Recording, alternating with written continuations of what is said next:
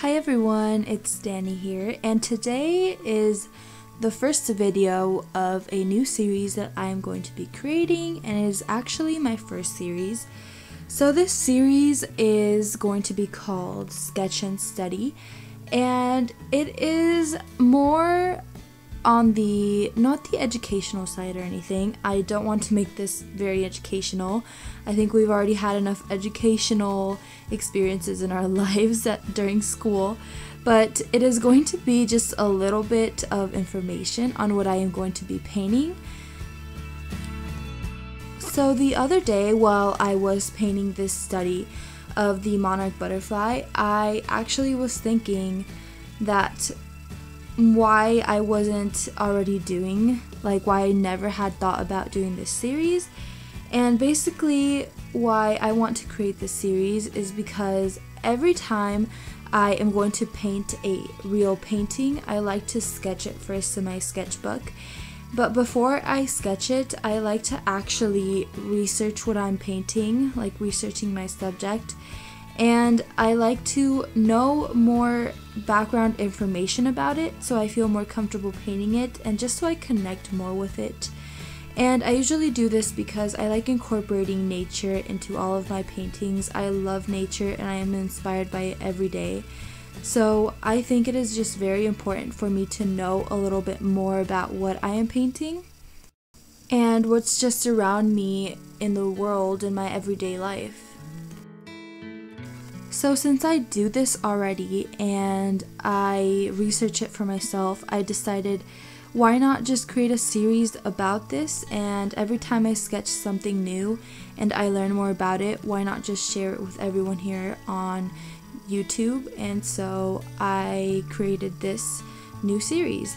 So since this is the first episode, I am going to start off with the Monarch butterfly.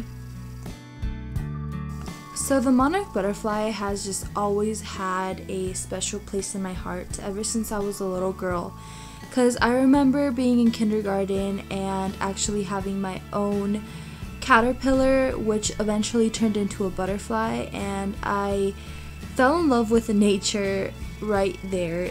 Ever since then, I have appreciated nature so much, and it is something that inspires me every single day.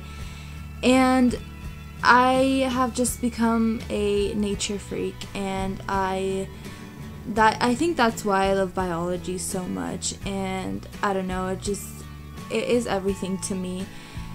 So the Monarch butterfly is a milkweed butterfly. They are called this because monarch butterflies like to lay their eggs on milkweed, and after the eggs hatch, they eat the milkweed.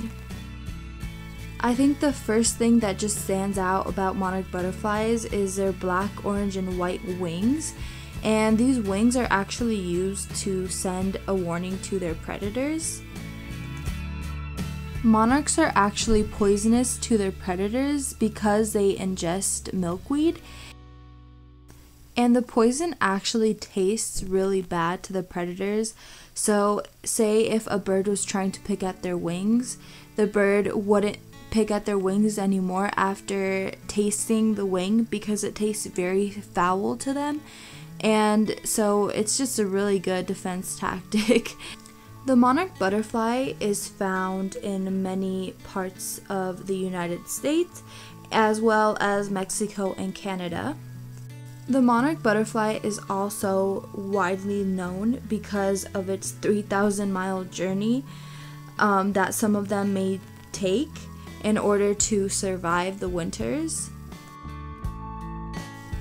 They usually settle into the Sierra Nevada mountains in Mexico, or they settle in Southern California where they are safe for the winter since it doesn't get too cold there.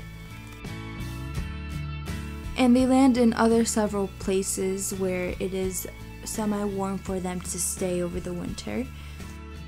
What I also found really interesting is that when they migrate and they land somewhere, they land all in one tree. So I always thought that was something that didn't really happen, and I didn't think that was true. but I guess it is true, and I would love to see that one day, so that's on my bucket list. Unfortunately, these butterflies are being threatened by global warming, so if you guys love nature and would want to save a butterfly out there, don't forget to buy milkweed seeds and plant some so you guys can save 2 or 3 or more butterfly lives, and we can do this together because I am also going to start a little butterfly garden to hopefully save some butterflies. And yeah, so remember to go out and use your creative imagination to create something beautiful, and I'll see you here on my next one. Bye!